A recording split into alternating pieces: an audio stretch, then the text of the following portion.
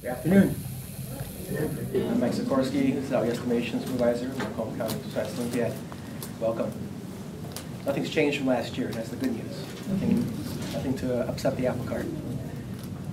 So I'm just going to go through each section and kind of give you an overview. How many of you are new coaches to Zowie Estimation? Oh, wow. Okay.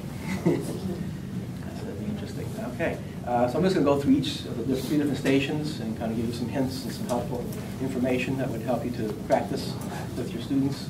And that might be the best way to go about this. And if you have questions afterwards, I'll take those questions. On station number 1, where we have a bucket, it'll have some dry substance in it. It could be nuts and bolts, it could be pennies, paper clips. So heavy things are a possibility. There probably will not be, because I did it one year and it was extremely messy. Cornmeal. It says on here cornmeal. I'll do cornmeal again, because it was vacuuming up at the Macomb South Campus for a long time when it was everywhere. It was closed. So messy things like cornmeal probably not going to be used. But you can practice that just so they get an idea of how to work with something that's very light. A larger amount is needed in the cup. Heavy things, of course, are going to take up less space in the cup. And the cup is not going to be a small cup just because I'm using nuts and bolts. The cup might be large, just to throw them off a little bit, without thinking, well, the cup has to be half full. I had that happen a few times. When I did nuts and bolts, it was like 4.5 nuts and bolts. And we had people throwing the cup up 3/4 way. It was like 1.5 kilos instead of 100 grams. So they just didn't practice very much about what 100 grams actually feels like. You might want to do that with your students.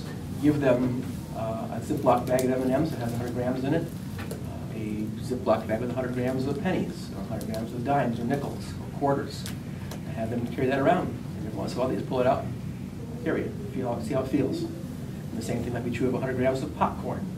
So it'd be a much larger amount. And that you may not carry around in your pocket, but you may have to practice that when you're together with them. And they're going to feel what 100 grams of popcorn feels like. Now it has to be a bowl, not a cup.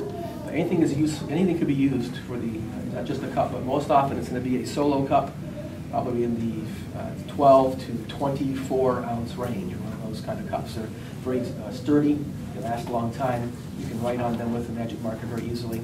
That's why I'm probably going to be using that kind of cup most of the time. Once in a while, I could use a heavy cup. It could be a ceramic cup even. So practice that once in a while. So you're putting 100 grams of whatever into a heavy cup. And they got to feel what the cup feels like, and what the cup feels like with 100 grams more in it. Probably not going to do that because it's hard to carry in 80 ceramic cups into a competition. Very, very heavy. I already have quite a few boxes as it is, and to carry 80 ceramic cups is very difficult. But it's a good experience in case someone at the district tournaments has to change things up a little bit.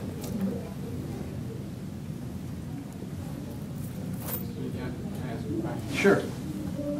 Is it always grams and always solids, or is it liquids potentially?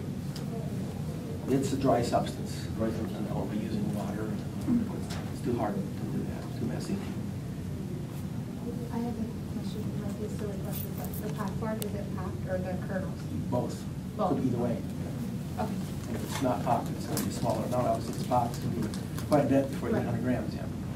So that's what I'm saying. If I had to use that, I'd be using kind of not a cup but a bowl to scoop up whatever's popcorn. Now again, it could be messy, and I don't think so. Styrofoam, you practice with styrofoam. The stackmetricity alone was insane. Didn't want to work with it, so no, I'm not going to work with that either. Not even heavy styrofoam, which is a little better. Station number 2 is the students' estimate number of objects in 3 different containers holding from 100 to 5,000 pennies, beans, golf balls, rice, anything like that. Now rice obviously be a small container. If you can't go over 5,000, and rice is very tiny, so it could be done. The best way to teach your students to do this is to count the surface area. Try to count the top layer, so to speak. And then they go on the side, doesn't matter what side, but they look at the side and go, how many layers do I think I see of what I just counted? So if we have a container of beans, they count what they think is what one layer is on the top layer, so to speak. And they say, how many did I count on that top layer? Now, how many layers do I think I see here? 7, 8, 9, what it might be. Multiply. There'll be calculators at both these stations. No calculator at station number 1, but there are calculators at station 2 and station 3. So they can just multiply. I counted 85 across the top. I see 7 layers. 7 times 85, that's my number. And you can have the other student. And you might find that one student's really good at station number 1 or station 2 or station 3, and the other student not so good. You should have them work together sometimes and see what result you get. Is it better when they work together and get like I get this number, you get that number, we put it together, divide by 2, and our result is pretty good. We're always about 85, 90%. Or is it student number 1 seems to always get the 100 grams a lot better than student number 2. Maybe that person is the captain, so to speak, on station 1. Overrides student number 2 on station 1. Maybe the same thing happening on station 2. Student 1 or student 2 work really well together, and you get a good result from them combining their score of what they do and then dividing by 2. Or is it this time student number 2 is the person who does better on station 2, so you want to have that person be the captain, so to speak, and override student number 1 on station 2, or station 3 on the whole situation. Again, repeating that same situation when either they work together and they do really well, or one is better than the other on one of the 3 different stations. And you have to find out what that might be. It could be either or it could be both together. So, sorry for the question. So you said the container will have many substances in it, and you got to find the surface area of each layer, or is it the entire surface? The stuff that's inside the container will be all the same. Okay. But you have to count the top, what you believe is the top surface, one layer, so to speak. Okay. And then you say, well, I think my layer was about a ½ an inch thick or so, or a ¼ inch thick. How many of those do I think I see from the top to the bottom, and multiply? Okay, got it. Yep. What kind of container is it? And there's no limit on the container. Okay, so it could be a round container. It'll be a clear container though? You can This see will be able to be seen at least on 2 sides. Most of the time I also have like cellophane across the top so that you can see on top. You have to really count the surface, and if you can't see on top, how can you count the surface? So you got to have the top has to be open at least one side. Because if they have at least that, then they've got a way to be able to figure it out. Yes? How much time do they have at each station? There's a ½ an hour for the whole event. Half hour. So, you know, and the first one, if they're practicing what 100 grams is, it takes a minute. Okay. But they have about 5 minutes there if they need it to pull some out, pick it up, put their hands, put it inside, drop it back in the bucket, they can do whatever they want with that. And they share it back and forth, and then, yeah, I think that's the right amount, and they hand it to us. We put it behind a partition so it can't be seen by the teams, so they can't copy someone else's information. So can I just clarify? So number 1, they have to pull out 100 grams substance. Right, And not so counting, whatever is not there. counting the weight of the cup. Okay. Right. That's Cup might station be 8 one. grams, might be 16 grams. If it's a 32-ounce cup, it's a huge one. I think it's like 35, 36, 37 grams. So they have to be able to know the substance inside the cup is 100 grams of that substance, not the cup not included. Minus the weight of the cup. Right. So you said the container is usually square or rectangle? Rectangular. It can't be a round one? It could be. It doesn't really matter because you're going to count the surface area and you're going to say, okay, how many do I see? Now let's think about the 2 pieces that I'm not, if it was a rectangle, what would it be? And remove some. But a round bowl could be possible, but I most often use a rectangular container. Yeah. Okay. But you should practice the round bowl once in a while, just see how close they. Obviously, everyone will be off on the round bowl. It's the same for everybody. So whatever I use doesn't really matter. It's equal. It's more difficult, Yeah. but everybody's going to have the same standard deviation, so to speak. If they're really good at it, they're going to still be close. And if they're not very good at it, the round bowl will make them a little bit more off, but so everybody else will be more off too. So. Yeah. Yes. What did you say was the limit, the weight limit for the station? Weight limit? I did 300 to 500 units, right? 105,000 pennies, or whatever the objects are. Yeah, 105,000. And generally, I do have, there's 3 containers there.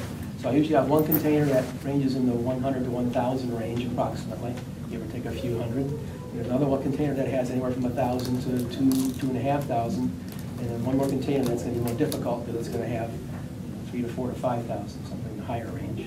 I try to make it somewhere, there's like a small, medium, large, so to speak. Not necessarily the size, but the number of objects. And I could have a small container with rice in it, and that will be the one that is the 4,250, because rice is very tiny. Yes? So for that station 2, there's 3. 3 containers. Okay. Yeah. Then in station 3, the students are estimating the volume of 3 different boxes between 100 and 1,000 cubic centimeters. If you have a cube of 10 by 10 by 10, that is 1,000 cubic centimeters. I'm sorry, could you repeat that? Could you start over? It's just on a rule. It's just a rule sheet. Did we get that? Did we get a copy of that? It's online. Just make a Okay. copy of it. Website. Use Google Science Olympiad. Pops right up. Elementary, and then go to events, Zowie estimation, and you can copy of it. Okay. Students will estimate the volume of 3 different boxes between 100 and 1,000 cubic centimeters. And obviously, skinny boxes with a little tiny edge can be a lot larger, like a box of colored pencils. Be good thing to practice because one edge is going to be very tiny, somewhere in the 1 to 2 centimeter range. That's more difficult because if you're off on that one, you're going to be off quite a bit. A cube, of course, they're up. If they say 9 by 9 by 9, they're not off by very far on the 1,000 cubic centimeters. That's not. We don't use cubes very often. So skinny boxes like pencil boxes, tape boxes, things that are more rectangular in shape, but have one side that's a little smaller, are the ones to practice a lot with because those are more difficult. The boxes are more like parrot boxes, staple boxes are a little easier to work with because at least two of the measurements are pretty close to the same, and we have one slightly longer one. And obviously we can't go past, if you have 15 by 15 by 15 cube, it can't be used in competition. So don't work with boxes. Don't work with a Kleenex box, it's too big. You gotta work with things smaller than that. You should be able to take, you can take your ruler, they can't take a ruler, but you can take a ruler and make sure you're working with the right materials, so you don't go too large. Then on the scoring situation, I'll open up for questions on all three stations still if you have questions on those. But the scoring is a little tricky, especially if the students estimate higher than the actual number. So you have to read that information on the website here or the rule sheet. Estimate lower is pretty easy. If they've estimated 3,500 and the actual number is 4,000, you divide 3,500 by 4,000 and you get 0.875. Multiply by 100, you get 87.5 points. And that's a pretty good score. Anything in the 90% range, although even going up, first place teams last year averaged about 92, 93% across, on the average across the board. So it's getting more competitive as we keep working on this year by year. So it's better to underestimate than No, it's the same thing. So, for example, if you estimated 5,000 instead of 4,000, which is required, you would divide 5,000 by 4,000, you'd get 1.25. You subtract 2 to get the absolute value, and you subtract, the negative side disappears, and you get 0.75 times 100, you get 75 points. Okay? So it's equal. So if you score for example, if something's supposed to be 100, and you say it's 80, and the other team says it's 120, that's an identical score. You're both going to get 80%. That's 80 points. So you're off by 20 either way, you still get the same score. Now obviously if you go under, you still get some kind of score. Whereas if you go more than double what it actually is, if you were supposed to be 100 and you said 200, your score is what? 0. Anything double, more than double, or double or more, is going to be 0. Yeah. So, but if you said 10 and it was 100, you're going to get 10%. You're going to get 10 points. You get something. So I guess sometimes, or at least in some way, underestimating a little bit is better than overestimating. If you overestimate a lot. Right, right. And if you get 1, it's supposed to be 100, you're going to get 1 point.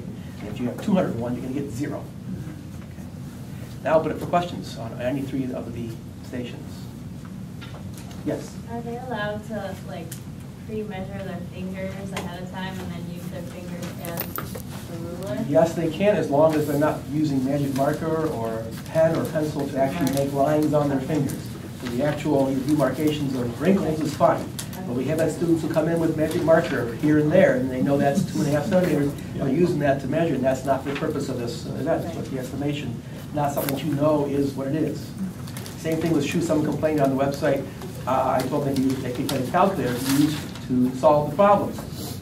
And they said, I told the kids that it was 7.5 centimeters across the top of the calculator, and they weren't allowed to use the calculator to measure. Well, I said, well, no, they weren't. That's cheating. That's using the calculator, which you pre-measured at 7.5, whatever it is, and then taking that and using that. That's like a ruler. And we're trying to use estimation here. So no, you can't use the calculator other than to calculate. You can't use it to actually measure things. And your pencil as well. Pencils, don't bring any pencils into this event. I provide all the pencils. I provide all the calculators. Don't bring a calculator in, no pencils. This way there's nobody with teeth marks that are marked at 4.5 centimeters or whatever the case might be, or marks on, we've had that happen. Disqualification is not pretty. Oh, is there something that they're not supposed to touch? Last year, was there an event, one of the stations they're not allowed to touch? They cannot turn the station number 2, the containers, they can't pick them up. Okay, because one of our teams, I think, got disqualified. No. I'm not disqualified a team ever. Yeah. Okay, maybe something. I've told them, do not pick up the containers. I might disqualify you. Because one year, the first year, we had someone pick up the container and turn it upside down, and you know what happened. All the pasta went everywhere. So, yeah, we didn't want to have that. So that's why we have them not pick it up. It also changes the, if I have pasta in there and then someone picks it up, then it changes on one side, it rolls over. Now I've got one side that's skinny, one side that's tall, and that's not fair to the teams that come afterwards. Right. So that's why we tell them not to touch. You may touch the plastic, You may take your pencil and use the eraser side, not the point side, so poke holes in the cellophane. But yes, you're allowed to touch the containers. They shuffle a tiny little bit if you need to see something. You can walk around it, though, so you really shouldn't have to do that. But to pick it up is just causing stuff to shift, and then it's not the same across the top. Last year, at the end, when your coach is allowed to go in and view all that the kids have looked through, I felt like the Station 2, they had lids on them that were actually distorted. So they were like the stackable kind of lids, and they had like a circle on top. And so I felt like it was kind of hard to read. Is it okay for the children to ask to have that lid removed when they're looking at it? I think. Now, did they put the lid on afterward? I don't know. I just thought they would have left it all there as is. I had cellophane. It wasn't it was the district one. I had cellophane. But is it okay for the kids to say, it's hard for me to see it? Can you just pull the lid off? I don't know. I'm going to be doing all district tournaments this year. Oh. In the past, it's been someone else. And do you always put cellophane? I put cellophane, yeah. I think I remember that, but I think it was the district one that Probably I thought. was, yeah. I have not used anything with the lid on it. If I do, it would have to be see-through enough to That's be what I able to would see. have thought. And like I said, they might have just put the lids on it just for us as coaches cleaning up. I don't know. Perhaps. I have rubber bands that I put on the top of the cellophane, so it's pretty tight, so it's pretty easy to see through. I can't imagine. You have to be able to see through. That was very hard to see. You got to see through. You got to be able to see the surface, yeah, for sure. Any other questions? Yes. So as a coach, you're just basically there to supervise. You don't talk to the kids. You don't talk with the kids. They don't ask us questions. You're referring to at the competition? Yeah. No, you can't come in. Oh, we don't even come in. No. This is talking about afterwards. Oh, okay. After all four of the events, 4 sections of the event are done, we have about 15 minutes with parents all come in, coaches come see what it looks like Okay. before I start putting stuff away. But no, parents are not allowed to be inside and work by themselves. But practice is, of course, the most important thing here. You're going to have to find time to be able to do this and various things. You do M&Ms, you do M&Ms with peanuts in it. They're bigger. And in other case, might be use them both for objects and also can be used for the station number 1. Yes? For stations 2 and 3, so the first station they hand you or put I hand in them, the... we hand them how it works, just to give you a quick Just synopsis. I just want to know when they about walk into recording. the competition, we have 4 students in front of each bucket, because there's 2 teams of 2. Okay, Okay, and then they fill out a little piece of paper, it has their names on it, school name, school number. okay. And then there's a cup they hand to them with their team number on it. And then they immediately start digging into the bucket of whatever's in there and give us 100 grams. Okay, they have about 5 minutes to do that. And they have about 10 minutes or 12 minutes approximately at the next station, station 2, and about 10, 12 minutes at the last station. And they just record that on a... Yes, there's spots on the answer sheet for them to record, except for the first one. Obviously, we can't tell them what they've had in the cup yet until we wait until after everybody's gone. Yes. Items like the M&Ms and macaronis and beans and stuff like that, are they pre-counted and randomly placed inside the dishes, or are they pre-counted and then strategically layered in there? Well, to help you, I'm going to tell you how you can, if you have a scale that's very accurate anyway, how you can, so you're not trying to count 4,250, even you do it once, I've got to do it a number of times. So what we do is you measure 100 of something, okay, and you say this weighs 72.6 grams. Now what you'll do is you'll weigh 100 of those objects 4 times, and you might get slightly different numbers on those. Divide that, add them up the 4 numbers together, like 72.6, 72.9, 73.1, and an outlier, 71.9. Take those 4 numbers, add them together, divide by 4, you've got approximately what 100 of those things weigh. Okay? Now you just pour into the container you're trying to use to have the kids work with, and you pour in and then you weigh it. And you say, okay, I'm at 2,000, this is for the station number 2, the objects. So I've got 2,200 in there. Okay, now I multiply 22 times that number I averaged out. That's my number for how many objects are in there. You could be there forever counting if you had to count 4,250. So this is you're going to be off by like 1% at the most, which is good. It's accurate enough. It's the same for everybody. Off by 1%, off 1% for everybody. So, okay, this will help you quite a bit, and then you have more time to work with them and have them practice because you've got 4 or 5 or 6 containers with objects in them instead of just one. It took you half an hour just to get it ready. Any other questions? If you have any other questions, the website is available for you to ask a question, and then it gets back to me, and I answer, and it gets back on the web.